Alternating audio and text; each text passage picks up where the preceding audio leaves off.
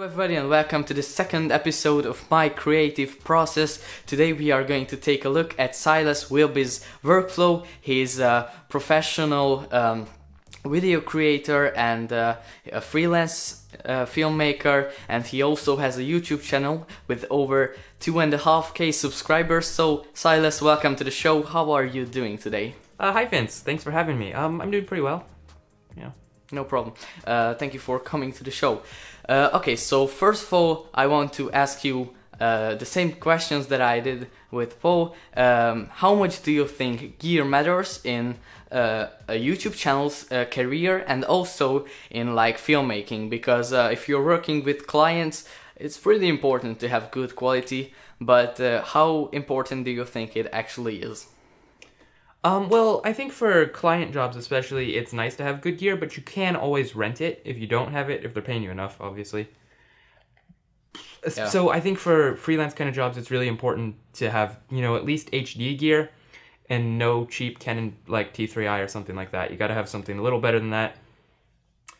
But for a YouTube channel, I mean, you could get by on your phone. If you have any of the new Androids, iPhones nowadays, it'll work just fine for you. Yeah, definitely. Okay, do you actually have your own gear or do you always rent it with freelance jobs? And if you have some gear, then could you tell me what lenses do you use, what microphone do you use, camera, etc.? Yes, I do own most of my own gear. I generally just use that. Although occasionally for bigger projects I might rent some things if I don't have the exact right tool. But I use my Panasonic Lumix G7, which is like, you have the G85, so it's like the little brother almost. Yeah. Shoots a nice 4K image at a high bit rate. And it has okay slow motion. I do use the 60 FPS for all kinds of like events especially, is you're going to want at least 60 FPS to have in HD. So it's nice to have that. For lenses, my favorite lens is my Panasonic 25mm f1.7, because on a Micro Four Thirds, that's about a 50mm full frame equivalent. Yeah. And it's just the most beautiful focal length. I also use my Rokinon 85mm t1.5 quite a bit, and the Panasonic 14mm f1 2.8, I think. Those would be my three go-to lenses. Okay, cool. I'm actually shooting this video with the Lumix 25mm 1.7, and it's absolutely gorgeous. So yep, yeah, too. It's a very good bang for your buck, I think. I've actually made a video on that, so if you want to check it out, then make sure to do so. Anyways, what microphone do you use? Because you didn't talk about that, I think, and I think it's very important in filmmaking to have crispy audio. So, what do you use? I use the Rode video mic. It's like right up here, just out of frame. Pull it in if you guys want to see. But I use the Rode video mic, plain old normal video mic, not the Pro, not the Go, for most of my videos. But I also use the NTG3 from Rode every now and then because it's just a little bit better. And then for most of my videos, I'm using the Zoom H1 to record my audio, but again, I'll use the Zoom H4n when I'm using the NTG3 because there's no XLR on the H1. Oh, cool. Do you own the NTG3? Because I think it's a very, very good microphone. That's what Mari Hapoya uses as well. It's super high quality. It certainly gives you some nice audio. Right. I don't own it though because it's expensive. Yeah, it's like 100... no, it's $1,000, so it's a super it's very expensive. Mic. Yeah, but you can rent it for I think $80 for like 4 days, so it's not bad that way. In my country, it's actually very expensive to rent stuff, so that's why I buy most of my equipment, because it just wouldn't worth it to me to you know, rent stuff. But yeah, anyways. Yeah, I like to buy as much equipment as I can.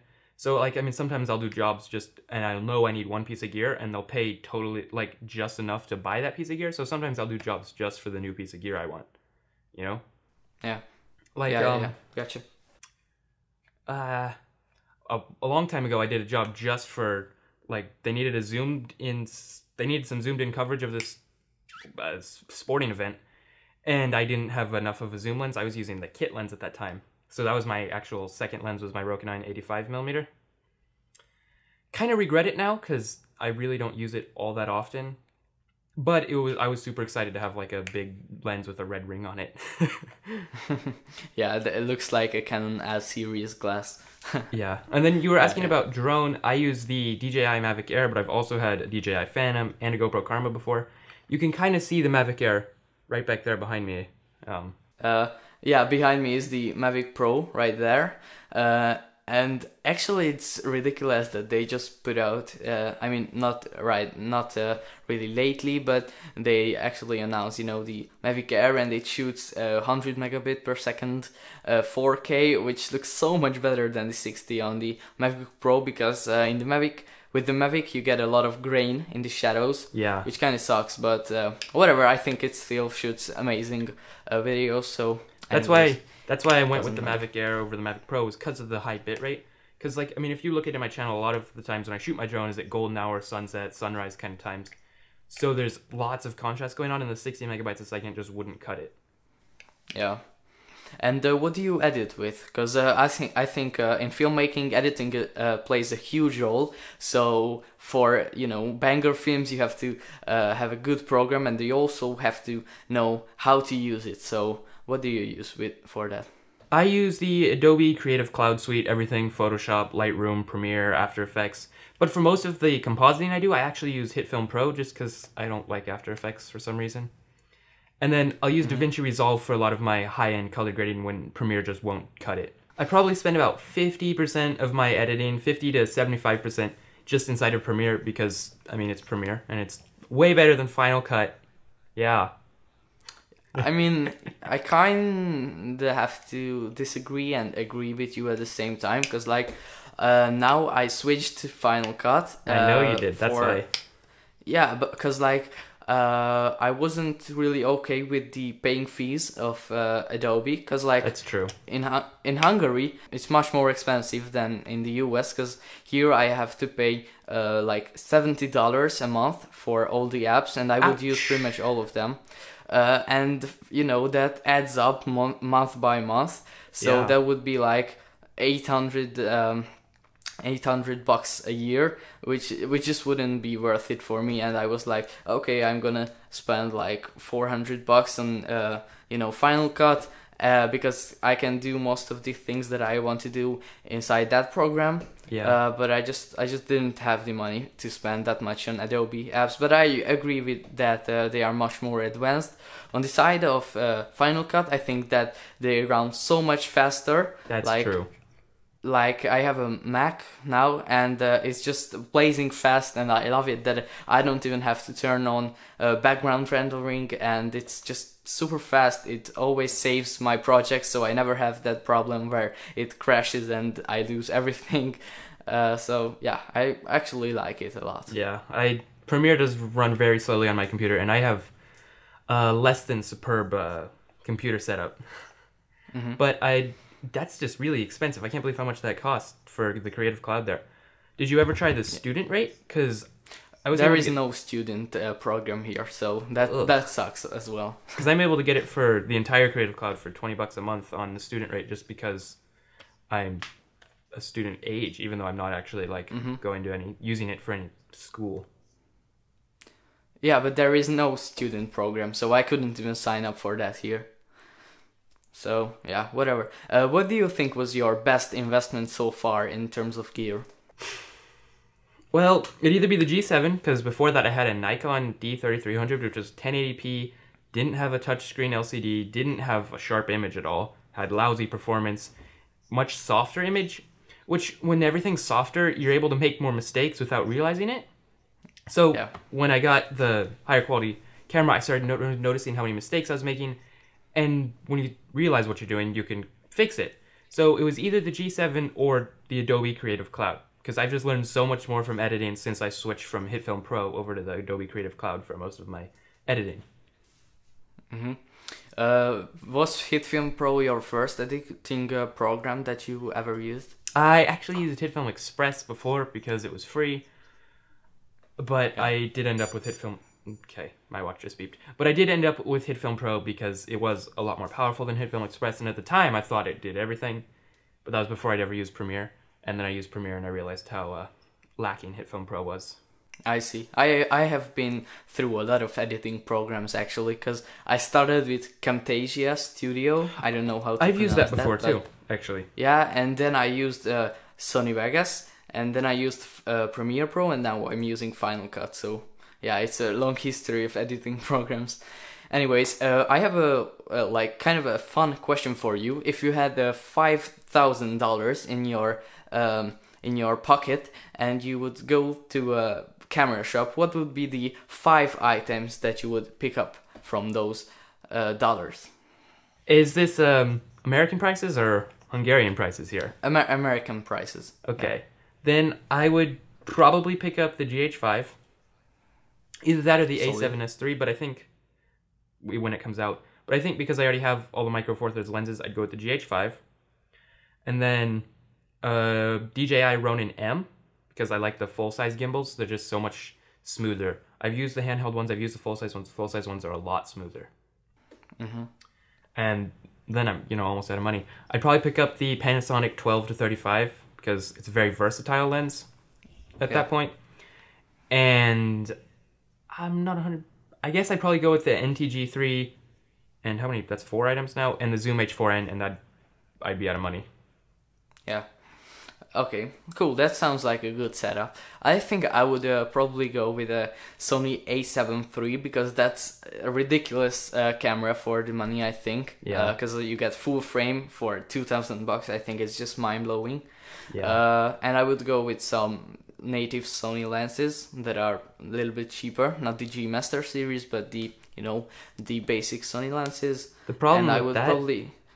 is that the basic Sony lenses are just so soft, which is why I was thinking A7 III when you first said it, but then I was thinking about lenses and... I don't know. I think the 30mm 2.0, I'm not entirely sure, but that looks very sharp to me, but maybe I'm wrong, I don't know. Anyways, I would go with the Rode NTG4 Plus and probably Zoom H4n, and yeah, I would probably try out the Ronin S, because like I have a handheld gimbal which I love. It's the Zion Crane 2. It's a great gimbal, I think, but I really like handheld gimbals because they just give you such freedom that you will never experience with dual handle gimbals. But anyways, yeah, I think the Ronin S is an amazing piece of equipment, but also gear lust is kind of annoying. Like we get caught up so much in the gear that sometimes we actually forget to create. So yeah, I'm planning on making a video on that soon because everyone's asking me, oh, I want to get a new camera. Oh, what camera should I get? That's like what everybody's asking, right? Yeah. So I'm going to make a video about when you should upgrade your new camera, because I mean, eventually you outgrow your current camera and you need the things that a new one would have, right? Yeah. And so I have this thing I always tell people where if you need a new camera, if they think they need a camera, tell them, go look on YouTube. Search for the best short films, best videos made with your current camera, right? Yeah. And then once they've found those, if they cannot recreate the quality, the image sharpness, the clarity, the lighting that's in that best video with that camera, then they're not ready for a new one yet, I think.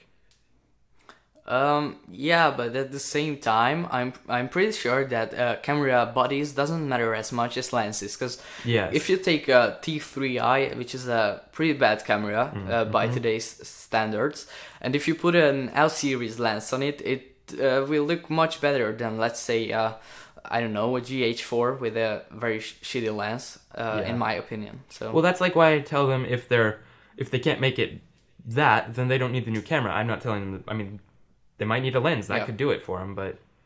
Yeah, you're right. Okay, so enough of the gear talk. Let's talk about your process of creating your YouTube videos and also your client videos, if you want to talk about that. How do you plan your shots and your whole video? What's your process? I'm going to start with YouTube. For the YouTube videos, I come up with the idea. I write out kind of like a bullet point list of the things I want to cover and talk about, and any like ideas I have for specific things I want to say. And then I'll email them over, open them up on the phone and put them in the teleprompter just so I have the literally the prompts. Which for a teleprompter I use this I guess you can't see it from here. It's a cardboard box with a glass at 45-degree angle. It doesn't exactly look pretty, but it gets the job done. Then I'll set up my lights, which I kind of have set up so I can do it pretty easily. Set up the lights and the camera and the microphone. Record it all. And just while I'm talking, I'll I'll be thinking the whole time of the B-roll shots I want. Like, I'm even thinking about what would make good B-roll for this video, even though I'm not going to be filming any B-roll right now. And I'll come up with the B-roll shots, and I'll just grab them. I don't really plan those out for the YouTube videos so much. Okay, I see. Cool. And what's your process of actually editing those videos that you shoot?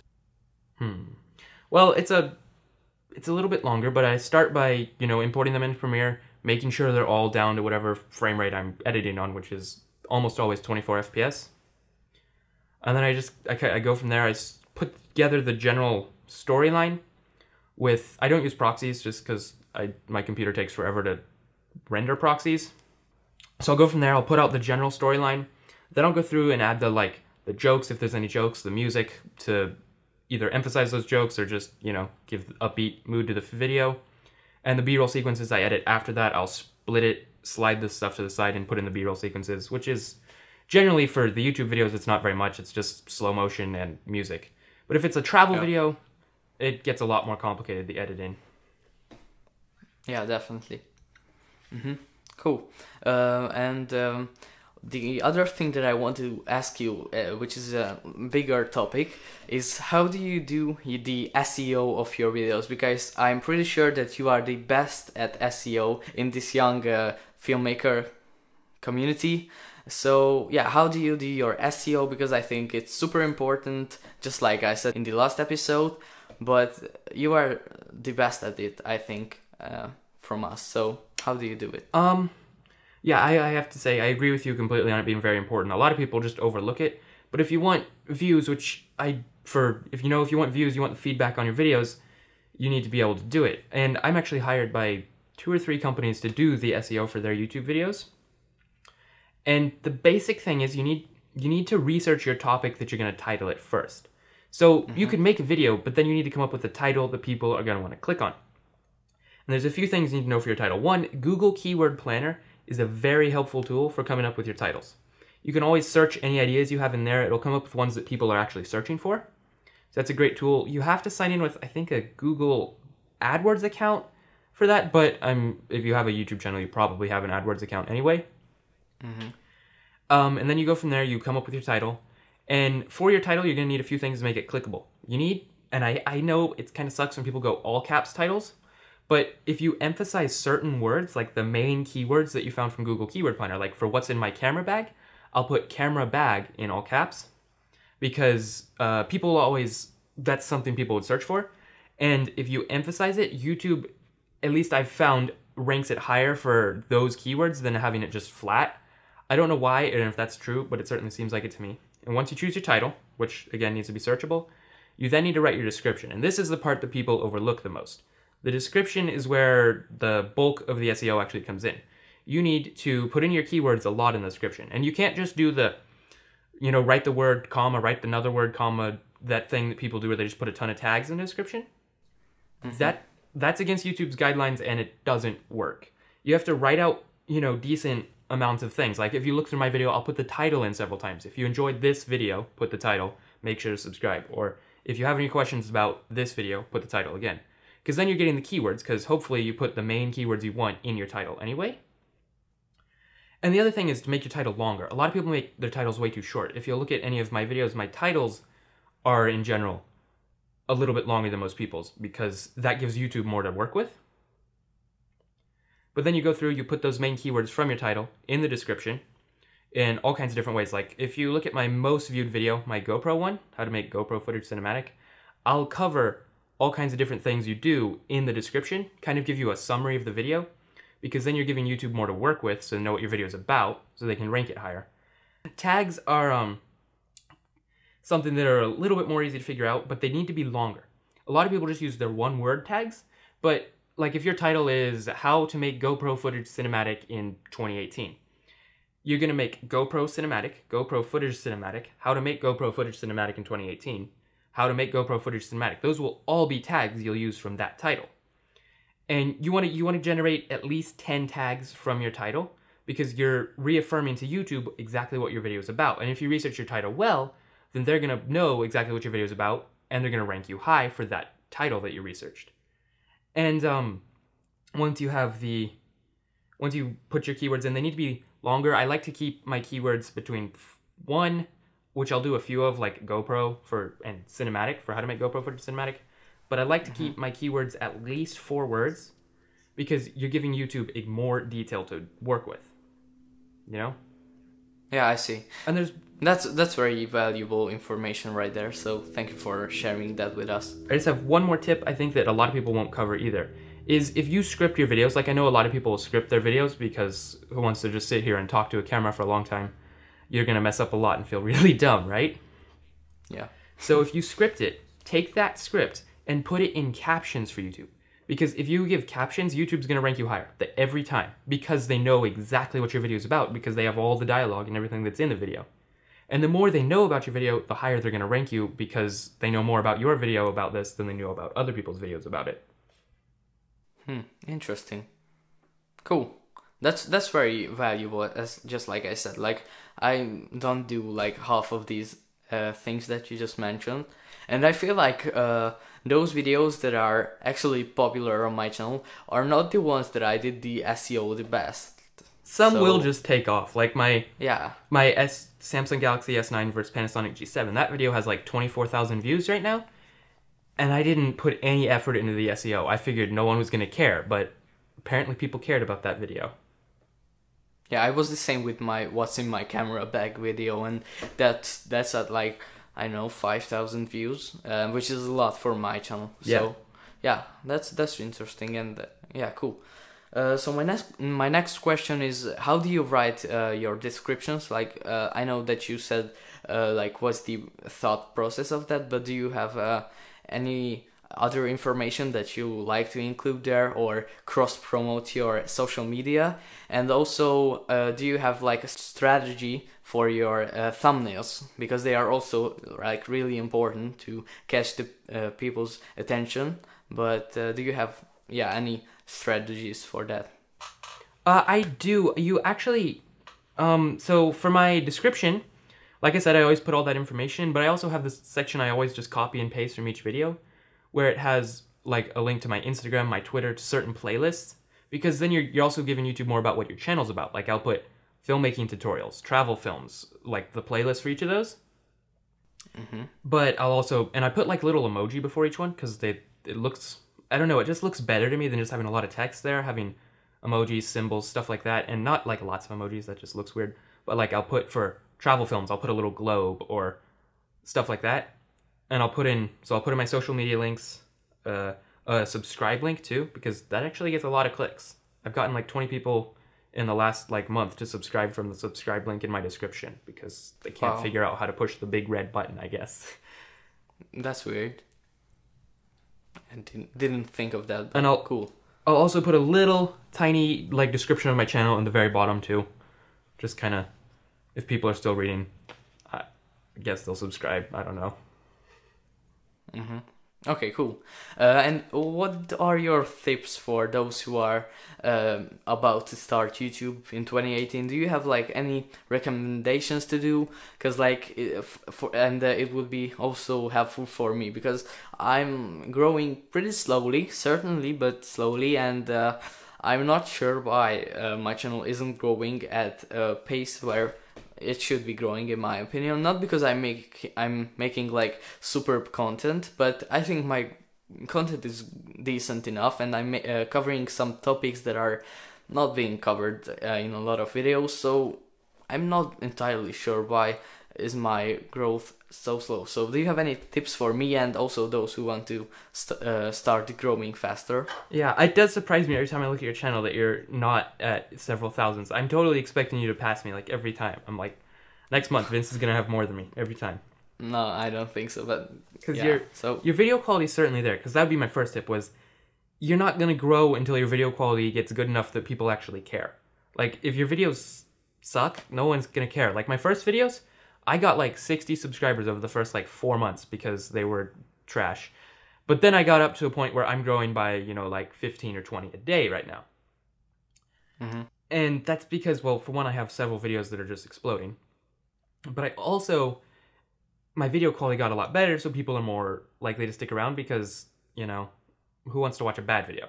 Everyone wants to watch a good video. But your video quality seems to already be there. So the other thing would be to choose, even if it's subjects people aren't like covering, you have to choose and market it in a way that's something that people are already covering, kind of. So you want to do new things, right? But you also want it to be put in like the suggested videos of videos that are sort of similar. Like suggested videos should be 50% of your traffic. So there's two things you need to do for that. You need to have good thumbnails, and you need to title it similar or keyword it similar to the videos around it. And that's where you're going to grow, is from the suggested videos, if you're not already growing from search results. I'm actually checking it, and my suggested videos are 34.5% of my watch time. There you go. And my YouTube search is 21.2. So That's I don't know. bad. That's not bad, but not too good either. Yeah. That sounds like you have a lot of just coming from just your subscribers. So encourage your subscribers. That means they're engaged at least, but encourage them to share it, promote it. You know, send it to friends they'd be interested in the same kind of video. I also want to ask you about how to get your first paid client, because I know that you do a lot of client work and freelance stuff. So what's your process of going from working with 0 people to working with several brands and individual persons for money? That's a really good question. A lot of people are going to be telling you this already. You have to work for free at first. And yes, I think that's true to some degree. You're going to need to work for free at some point to get, a body of work out. And a good way to do this is like if you go to a church, if you have any like a school even, do something for free for them, and that they're going to be showing. If they're going to be showing it, there's a good chance a lot of people are going to see it. And I did a video once. The first video I did was for my church. It was for free for my church, and they showed it to somebody, and I got like 3 different jobs just from that, because the whole congregation is old and they all own all the companies around here. So they all saw that there.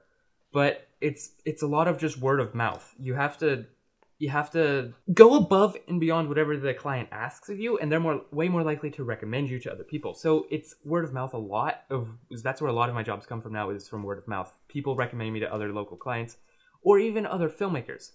If the other filmmakers around, if they're more experienced or whatever, they'll get job offers, but they'll be doing a different job, or they'll be busy and they can't do it, and they'll start to pass it on to you. So networking with other filmmakers is big too. Now, it's hard to actually get in contact with the local filmmakers, and they generally look down on you if you're younger, because, nobody wants to have work stealing from a 15-year-old or a 16-year-old, right? Yeah. So you almost have to, show them up at first. Because that's the thing, is YouTube, this is kind of a different topic, but YouTube gives you a much better perspective on filmmakers. Like, you picture everybody to be really good, right? Yeah. Just because you see so many good filmmakers on YouTube.